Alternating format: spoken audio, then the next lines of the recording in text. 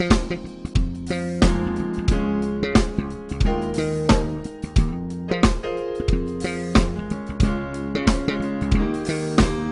can I be your beloved?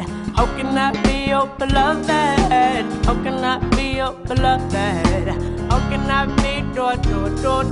I went to the store one day and I saw you look my way. Damn those eyes, those lips, ooh. You got me thinking about what we could be. Ooh, baby, just you and me, living this thing forever. My name is Jose. Probably about a year and a half ago, like seriously, people believed in me and I saw that my music was actually making a difference and I enjoyed it so much that I just didn't want to stop, and it's pretty much my dream forever. I've always wanted to find a way to sing and play and write music. I've played instruments my whole life, but this was actually an opportunity for me to write music and play and sing, so I couldn't carry the piano. So I just, my best friend got me a guitar, and then from there, I was just blessed to know that my dream was also my purpose, and then I just, kept it moving with that.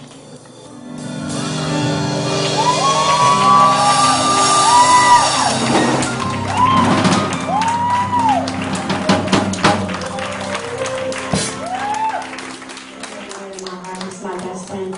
She's actually the person who brought me my guitar. When I was 21, he told me, you need to keep practicing, and you need to make flyers, and you need to perform. And I was going to say, if you never did that, I probably would never be here. So I just want to say thank you for that. Felicia Trevon. She was actually just in the piano lesson by all the person that was on Seminole State College. Seminole State College, and she was actually the lead actress.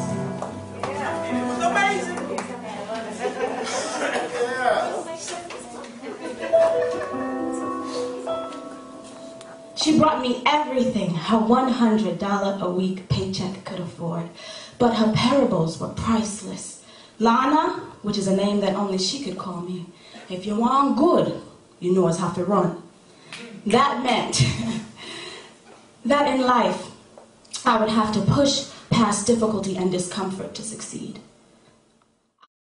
You taught me that on the brink of breakthrough, fear would try to kill you. Mom, the tears that you have shed have built a bridge from me to my destiny. And I know I can never really tell you all this, so I just hope that you know that you are the reason why I believe in the morning. And when I do get the chance to look you in the eye,